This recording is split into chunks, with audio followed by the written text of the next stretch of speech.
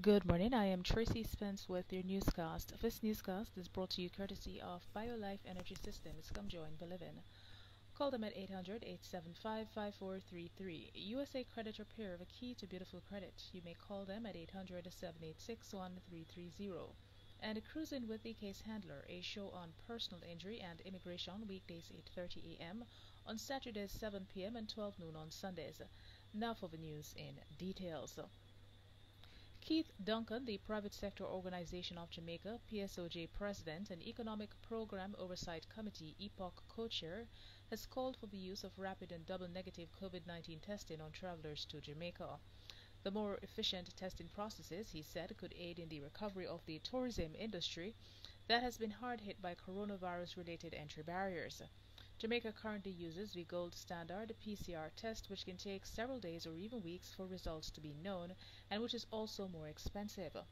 The government has moved to broaden testing in the island with the introduction of antigen or rapid tests, having ordered some 80,000 kits that are expected to arrive in the island sometime this month. But these tests are to be conducted on persons who are symptomatic and at medical facilities.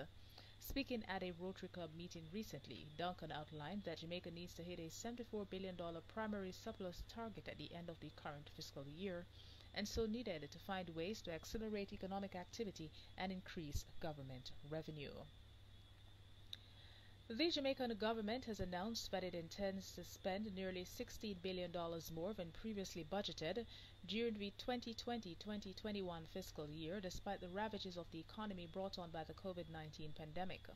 The increased amount is contained in the secondary supplementary estimates that were tabled in the House of Representatives on Tuesday by Finance and Public Service Minister Dr. Nigel Clark.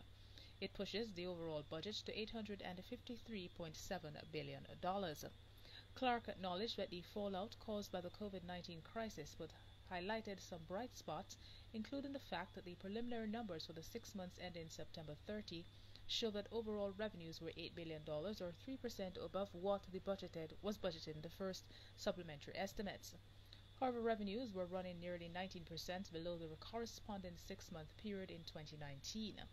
Pay-as-you-earn (PAYE) taxation for the first 6 months of this financial year was 3% higher than the first 6 months of the last financial year, and Clark noted that preliminary figures show consumption taxes were also up, although they were 14% lower when compared to the same period last year.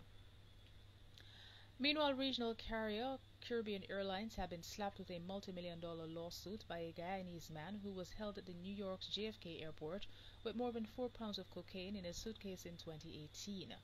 According to court documents, in October 2018, Simeon Wilson, 50, traveled from Guyana to New York and was held and charged following the discovery of cocaine in his luggage. However, Wilson, who had always maintained his innocence, had all the charges dropped against him 10 weeks after his arrest. The documents state that the charges were dropped after the U.S. investigators concluded that his bag was tampered with while in the custody of the airline.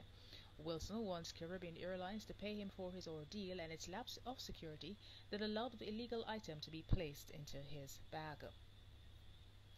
Finally, Hyatt Hotels Corporation says a Hyatt affiliate has entered into a management agreement with the Indian-based TTS Resorts Limited for the first Hyatt-branded hotel in St. Lucia.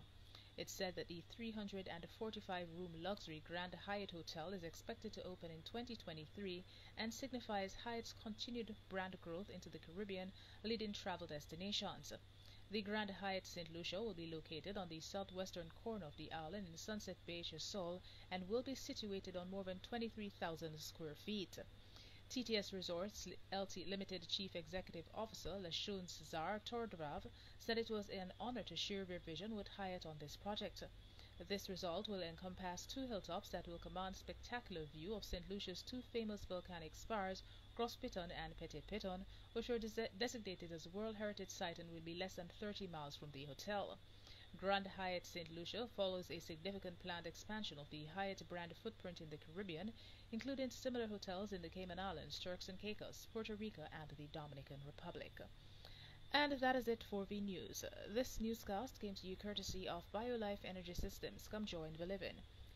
Call them at 800-875-5433. USA Credit Repair, the key to beautiful credit. You may call them at 800-786-1330. and Cruising with the Case Handler, a show on personal injury and immigration, weekdays 8:30 a.m., on Saturdays 7 p.m. and 12 noon on Sundays. On behalf of the news and the production team, I am Tracy Spence. Do have a good morning.